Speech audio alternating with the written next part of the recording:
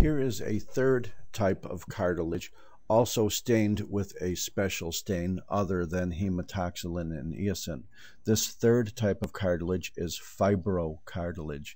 And fibrocartilage is chiefly collagen, which is why the fibers are taking up this blue stain. And you could see as we come into focus that you will occasionally see a chondrocyte within a lacunae like here and here and here and here, but they are few and far between.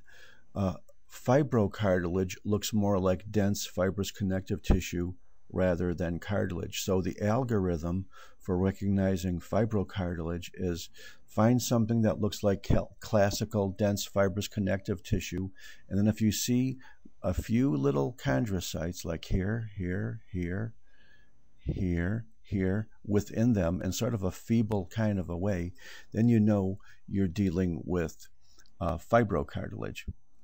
And so concludes then our third type of cartilage. We first saw hyaline, and then we saw elastic, and now we're looking at fibrocartilage stained with a trichrome stain, which stains collagen fibers bluish green.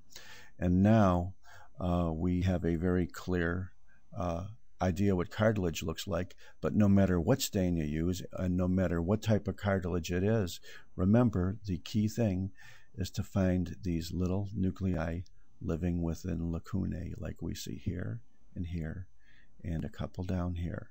Thank you very much.